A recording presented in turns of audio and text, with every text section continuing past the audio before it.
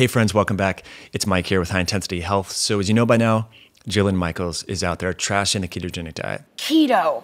And I don't know if anybody is as old as me in this room, but that diet used to be called Atkins. And I normally don't make videos like this, but because the science was botched so much, and I do have a master's degree in human clinical nutrition, I felt compelled, obligated to break down some of the things that she said and just share them with you. And so that you can understand a little bit more of the clarity and the context to things that she speaks about, like the telomeres. She talks about cell membranes. She talks about free radical stressors. She also talks about the ketogenic diet being a state of an emergency. And so let's just start off with that. And let me just back up a little bit. Okay, so there's a few ways to get into ketosis. Obviously, you can eat a low carbohydrate diet, which I'll take a small step. She does say that, you have to have under 20 grams of carbs per day. But that's actually not true in a lot of people that have been doing this for a while. You initially, when you first start on keto, you might need to really slam down your carbohydrates or go on a zero carbohydrate diet initially, while your metabolism is kind of reprogramming itself metabolically, epigenetically. That's one beneficial aspects of the ketogenic diet is ketones made by your liver. They affect your body metabolically and also epigenetically. So it's like a metabolic software upgrade within your body. Just like when your phone gets a new software update, literally your metabolism, your immune system, your neurologic system gets a software update in the presence of ketones because they are pleiotropic, meaning they communicate throughout the body. They're not just swapping out sugar for ketones, right? There's much more to the diet than that. And that speaks to what we're going to talk about shortly. But there's many ways to get into ketosis.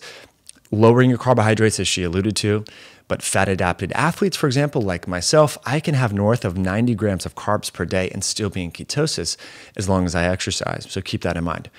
So low-carb diets, exercise, and fasting or time-restricted feedings are the primary ways outside of pathologic or disease states that one can be in ketosis. So Jillian, you may not have tested your ketones yet, and based upon looking at your body type and the type of exercises that you do, I would bet that in the post-workout window at a minimum, even though you do eat a lot of meals. Eating every 3 to 4 hours, breakfast, lunch, snack, dinner in particular. Which is kind of goes against the whole keto thing. You are in ketosis, at least would have 0.5, 0.6 millimolar beta hydroxybutyrate, the main ketone, elevated in the post-workout window. So with all due respect, Jillian, I think you're being a little incongruent here when talking about all the problems associated with keto when we know that physically active exercisers, even if they are high carb, we know that one of the body's metabolic responses in a post-workout window to spare glucose and to replenish glycogen is to raise ketone bodies. And so we know that data. So sorry, Jillian, you're a little bit incongruent there. Next thing, you talk about feeding windows in one of these videos where you talk about autophagy. That process of autophagy, where we cull the dead cells, turns on healthy tissue. And the words verbatim that she used is culling your old cells, which we wholeheartedly agree on this channel. Anyone that covers nutritional ketosis or intermittent fasting talks about autophagy as one of the mechanisms that's ascribed to being in a fat-adapted state, because we know that in the presence of glucose, in the presence of insulin, which by the way would negate making ketones, those mediators also help the body increase autophagy from a signaling standpoint, right? So if you're interested in autophagy and the anti-aging or the health-promoting benefits that autophagy garners to the body, you're going to achieve that more readily if you're in a ketogenic state versus eating the meals that she's referring to. And by the way, I do want to talk about the fact that she does make some separation between fasting and time-restricted feeding. So I do want to keep in mind that she did kind of emphasize that, but she was very, in some of the videos, talking about starvation and how ketosis induces starvation. And it throws your body into a state of emergency. That's what ketosis is. And just as you all know, for those of you that have been keto or tried ketosis, ketones, beta hydroxybutyrate, acetoacetate, they tend to affect the appetite sensing systems within the hypothalamus. In certain ways, they affect leptin signaling so that you're not hungry even though you may be in a caloric deficit, you don't feel the hunger cues that you would if you just slam down your calories and you have like a bodybuilding style, high protein, high carbohydrate, low fat diet, right? That is going to be simulating more hunger cues and inducing that sense of starvation much more than, say, a ketogenic diet. So that's kind of interesting that research is out there. So let's go back to the autophagy that she was referring to. And this is a good point. Okay, so she mentions in her feeding windows in her new book, she talks about breakfast, snack, lunch, snack, dinner. So that's 6 meals. Okay, so we know from research in the 1980s, the metabolic flexibility data, that in the presence of insulin, the body becomes more metabolically inflexible and it favors burning carbohydrates. Okay. So that means it's going to be harder to burn more body fat for fuel. And we know that 71% of American adults are either obese or overweight. And so people are trying to lose body fat. So eating the way that she's suggesting to eat, even if it is real whole food or things along those lines, guess what? You're not going to be burning body fat in appreciable amounts that you would want. Okay. And that's where keto is unique. And this is what we talk about in the ketogenic diet community, is compressing your feeding window and not having breakfast, snack, lunch, snack, dinner, snack, all these things. We're talking about having maybe 1 or 2 meals a day, compressing that feeding window. It's called time-restricted feeding. We've done videos with Jason Fung, with many other experts, Don D'Agostino, about that, okay?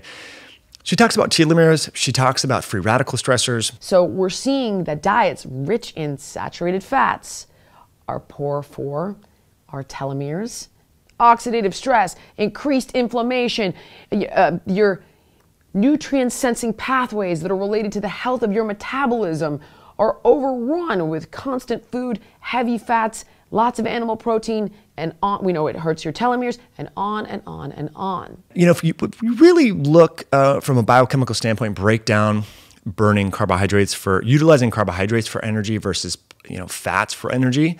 The efficiency within the hydrocarbon chains of the fatty acids, whether it's your own body fat, animal fat, plant-based fats, whatever a ketogenic diet, a lot of fat, that is much more efficient and going to produce less metabolic and oxidative stress. Okay, that's well known. That's why so many people in the anti-aging community literally talk about this. The low carb, high fat diet really kind of stimulates or mimics the metabolic effect associated with calorie restriction without having to undergo calorie restriction, right? And so we know states of calorie restriction are associated with glucose deprivation, reduced insulin and IGF-1 signaling, reduced mTOR signaling.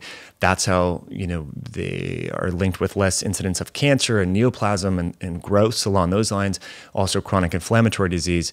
So that's what's unique about the ketogenic state, is it mirrors or mimics the metabolic profile that we see when people are calorically restricted chronically, which might have some longevity promoting effects, but of course has negative effects long-term when it comes to losing body fat. And of course, Jillian, the follow-up studies from The Biggest Loser showed that, guess what? These individuals regained a lot of the weight that they lost and more.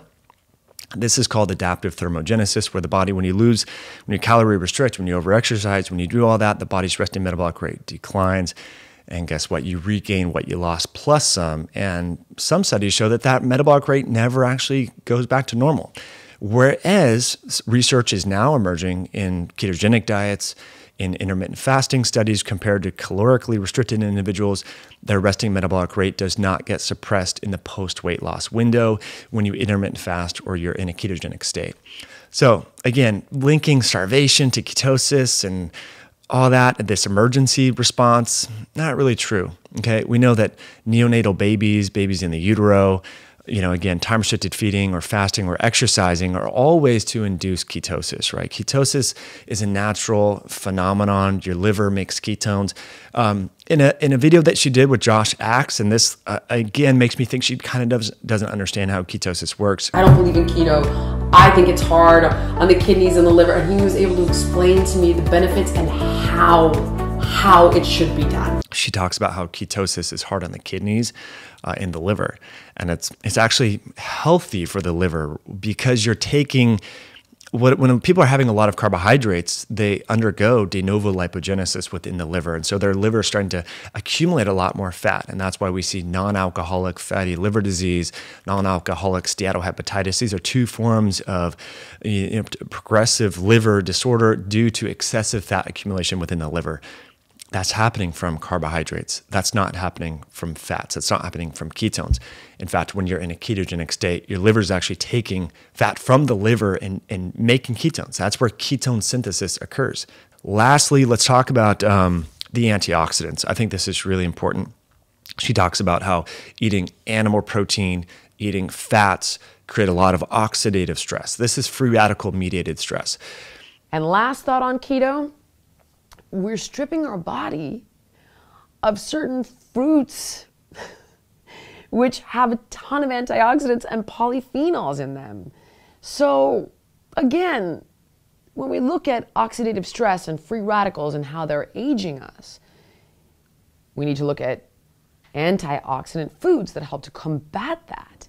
When you start cutting out digestive enzymes in papaya and pineapple and mango. As we alluded to now, throughout this 10-minute video and whatnot, when you're burning primarily fat for fuel, it's actually much more efficient from both an energetic standpoint, meaning how much compensatory, like it has to do with, it gets complex, but the NAD to NADH ratios, how much of like a electron donor is needed to mitigate some of the free radicals that are the imbalances within the oxidative stress. Suffice it to say, the balance of oxidative stress when you burn fat for fuel versus glucose favors fat burning. It's more efficient, there's less metabolic waste, there's less free radicals generated, and you preserve the NAD to NADH ratio. And that's why so many different longevity scientists, people looking at the mechanism of action of the ketogenic diet, are excited about ketones and burning fat for fuel because it preserves your cellular battery. And that has to do with the overall oxidative burden within the body. Okay. So again, if you want to fast track aging, accelerate aging, create free radical stress, then you want to consume more carbohydrates because they tend to deplete the NAD to NADH ratio. And that, again, it involves glutathione status. It involves free radical stressors. It involves the antioxidant response elements. And she does speak to nutrient sensing receptors within the body in a ill regard, saying the ketogenic diet affects negatively nutrient sensing receptors. And I think she was maybe referring to, some of them, adenosine monophosphate kinase, AMPK. This is a known nutrient sensing receptor that's upregulated in fat adapted individuals and people that exercise and people that fast and people that eat a low carb ketogenic style diet, right? It's linked with longevity. It's linked with the downstream, all these positive downstream beneficial metabolic properties. You don't get AMPK upregulated. This is a main nutrient sensing receptor. PGC1 alpha is another one. mTOR is another one. You don't necessarily get the positive benefits of these nutrient recepting sensors that are linked with longevity eating a high carbohydrate diet. And so I'll just leave it with one more thing. She talks about oxidative stress, free radical stressors. She talks about how it's important to get antioxidants from your diet from whole real foods, like fruits, like vegetables. Okay, agree, 100%. I don't think anyone would disagree with that. But the fruits that she refers to, I believe it was papaya, mango, and I think she even mentioned pineapple. All right. So you don't need to have a master's degree in human biochemistry to understand that those are not the most antioxidant-rich fruits. So again, it makes me think that perhaps Jillian might need to freshen up on her nutritional biochemistry before going on national television, making a big stink about something that she clearly doesn't totally understand. When I think of high polyphenolic rich fruits and vegetables that do garner or do yield or pack a payload of antioxidant neutralizing, free radical neutralizing enzymes, I think of raspberries, I think of blueberries, I think of herbs like rosemary, I think of garlic, I think of onions, I think of even broccoli sprouts. Again, all these things, at least on my channel, that is a primarily keto-based channel, I recommend to you. No one's going to get fat from eating a few blueberries here and there. No one's going to get fat from having rosemary. No one's going to get fat or kicked out of ketosis from having garlic, onions, ginger, curcumin. Those are much more enriched in antioxidants. I promote cooking with them, eating them, putting them on salads, putting them on meat, putting them on liver, putting them on whatever dishes you're going to make in coconut oil, in butter, all that. I promote that. Like we promote that on this channel. Other channels I know do, Keto Connect and so forth. So guys, the ketogenic diet doesn't have to be butter, lard, bacon all the time. You can have whole real foods, believe it or not. And you can have some vegetables. You can have some seasonally available fruit. It's not this all or nothing thing where you have to have bacon, butter, lard, sausage, pork rinds. You can be in ketosis that way. And I would argue that while I don't recommend or endorse eating that way, that's healthier than having a lot of carbohydrates. That would just be my personal perspective. Of course, we don't know. We don't have randomized placebo double-blinded studies to support that. But so what else? She does talk about the cell membrane. She talks about the cell membrane, how it's mostly carbohydrates and your 4 macronutrients, protein, carbs, fats, nucleic acids, and so forth. But we know our cell membranes are mostly fat, phospholipid, omega-3s, for example, from fish, from nuts, seeds, from avocado, from olive oil, from grass-fed meat for that. Omega-3s do enhance the fluidity of your cell membrane. You're not going to get enhanced fluidity and associated reductions in sudden cardiac death eating a high-carb diet that she recommends. So I could go on forever. Hopefully you enjoyed this video. Hopefully you got a few nuggets. If you like the science like this, you can always subscribe to my channel. We interview a lot of experts in the space, not just keto folks. We talk a lot about functional medicine, whole body health. And I very much appreciate you tuning all the way here. I hope you like this video. Hit that like button. If you have any comments that you would like me to address or any disagreements, please challenge me on all my videos. I'll be following the comments below. And I hope you guys have a great day. Thanks for tuning in. We'll catch you on the next one. Peace.